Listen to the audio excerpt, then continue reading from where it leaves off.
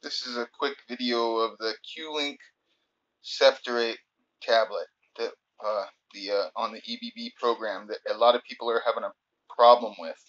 I had the same trouble when I started it up. It was junk.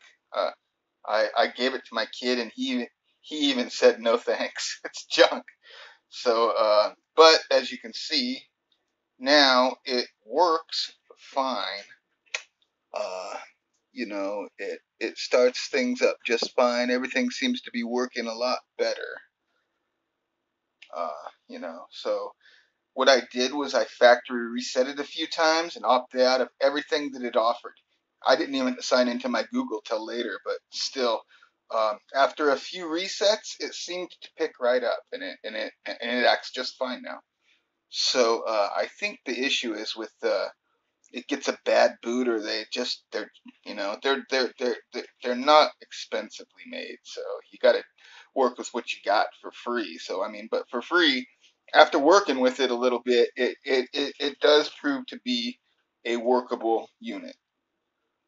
So that's my take on it. I hope this helps people. Again, factory reset it and opt out of everything, and do it a few times until you get a good boot. All right, have a good day.